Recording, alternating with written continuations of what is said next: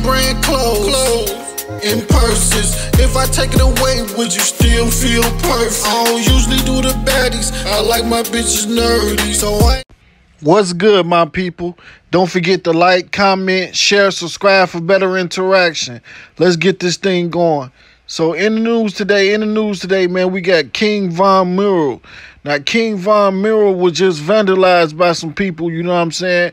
And my thing is, how did they even do it? Because that thing is like right by O Block, and it's right by like an avenue, you know what I'm saying? And people would see you doing some shit like that if you was trying to do it. So it's just like, who got away with it, man? Who did it? But you know what? We'll never know who did it. But I'm wondering if they planning on fixing it, you know what I'm saying? Because that mural is monumental in Chicago. Hopefully nobody died from this shit if they find out who did it or not. But you know what? We just gotta wait and see. I kind of had a feeling that this was gonna happen because they did the same thing to Kobe mural, Nipsey Hussle mural, and some more, you know what I'm saying? But only time will tell if they fix it or not.